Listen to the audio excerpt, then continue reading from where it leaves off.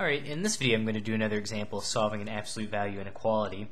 It's going to be of the type where we have a quantity greater than or equal to some number where that number is greater than or equal to 0.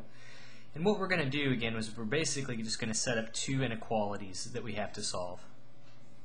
So the first inequality basically just says remove the absolute value.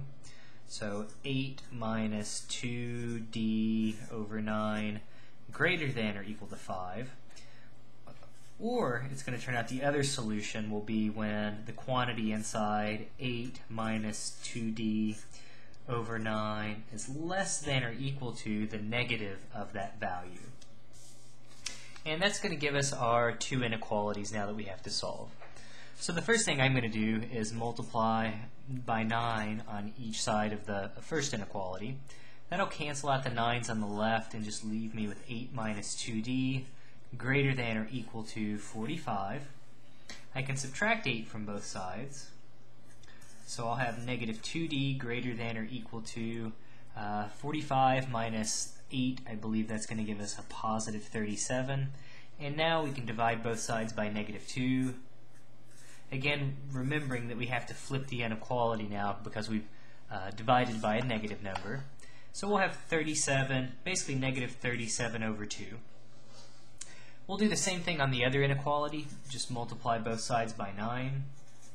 That again will cancel out the 9's on the left. We have 8 minus 2d less than or equal to negative 45. And again, if we just subtract 8 and subtract 8, I'll have negative 2d less than or equal to, in this case I'm going to get negative 53, so negative 45 minus 8. And then again, I'm simply going to divide by negative 2 by negative 2. And it says d has to be greater than or equal to 53 over 2.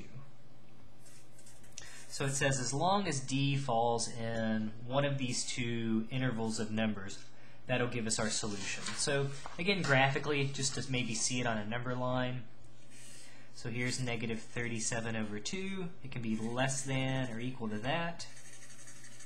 Or 53 over 2, that's positive, can be greater than or equal to that. So in terms of writing this using interval notation, we can say our solution is the interval negative infinity up to negative 37 over 2, parentheses, again, or excuse me, brackets, we need to use brackets here because we can include it, or, again, brackets, 53 over 2 to positive infinity.